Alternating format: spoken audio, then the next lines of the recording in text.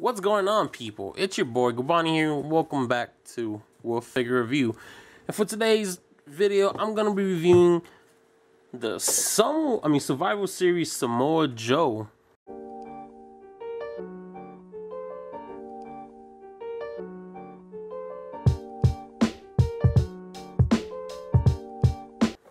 Now, this one is from when he was in Team SmackDown Live versus Raw. Looking into the figure itself, man, this face sculpt is so beautiful, man.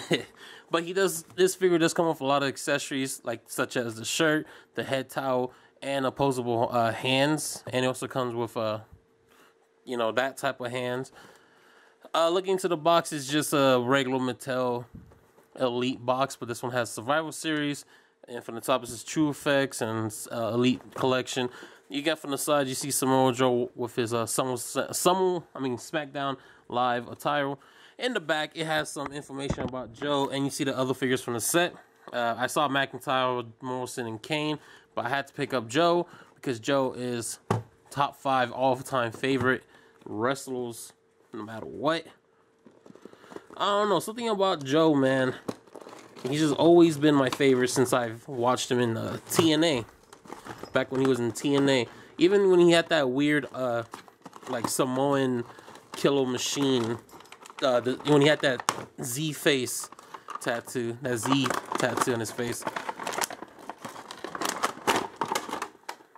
Here he is, out of the packaging, people. So, before we even get into the figure, let's look into the accessories he does come with. Samoa Joe does come with 2 actual gripping hands. So if you want to replace these hang tight dude hands to fit with the pose, he just these standard ones too. Let's put that down. And he also comes with this cloth SmackDown Live shirt.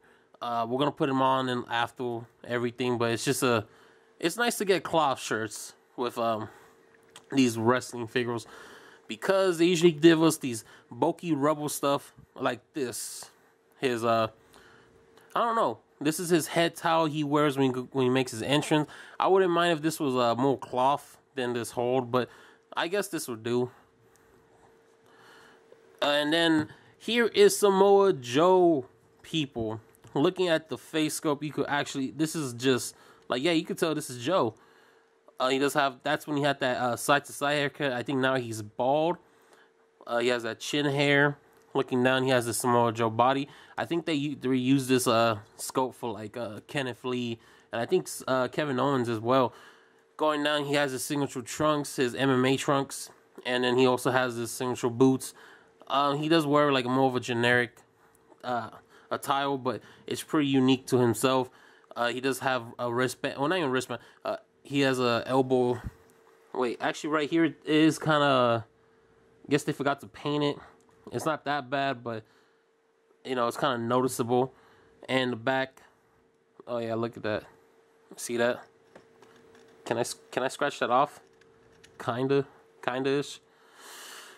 And even from right here, there's some white on his back of his arm.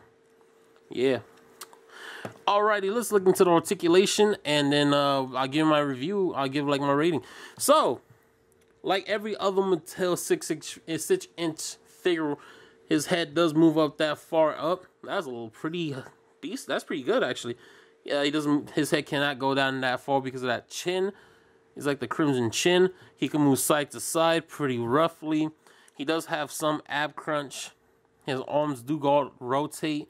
His arms can go out that far in. He does have single joint elbows, and he has wrist rotation. He could do that much of a split. He could kick out that far, not that really that far, and non-existent to kicking that back.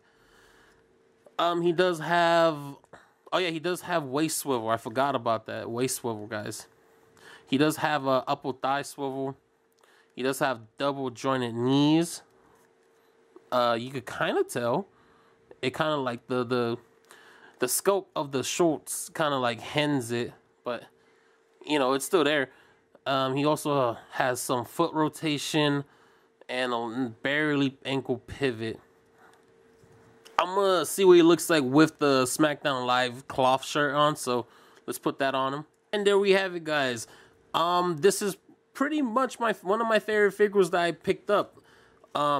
Samoa Joe always have been my favorite wrestler since I've seen him in TNA. I even liked his TNA theme more than his WWE theme. Things I would change about the figure really is able to kick back more, like the scope. Maybe like, I don't know, probably drill that out. Because, you know, Samoa Joe is a big guy, but he's also a quick guy. He's supposed to have the cruiserweight type athleticism and all that. But this is really a cool figure. When he first debuted in WWE, I was excited to get one of his figures. I got his base figure. Yeah, his basic figure. It's in the room. I might do a head swap because I kind of dig that head sculpt a little bit more. But let's just see. And I always wanted to have a Elite. I don't know what took me so long to even pick this one up. Because I saw it at a Target that was just opening up. And there was a bunch. I had the whole set, but I only picked up him because I want to pick up some Pokemon cards. I know this video is pretty short, guys, so I'm gonna hook you guys up. I'm gonna give you two. I'm gonna give you 2 green code cards from my pile. You guys could have that. And it's time for G's pin collection. This is when I pull a pin from this Pokeball that has a bunch of my pins, and then I just show you and tell you a story about it. And yeah, look at all that. Who can I get? I'm closing my eyes. Who is it? Tapu Lele. This is from one of my old videos. That's not much of a story. But yeah, that's all I could tell you. I got it from Target. It was a 2-pack. It came with like the 3 Tapus. I'll put it on top. Right next to Eternatus and Mob. Look at that. Beautiful. Alright, guys, that's going to do it for my video today, guys. If you guys liked the video, please leave a like and consider subscribing to my channel to support it. I do want to hit a milestone before the year ends. That would be cool to hit at least 100 subscribers by the end of the year. I know 2020 has been crazy, but you know, we're just sticking to it together. And yeah, peace.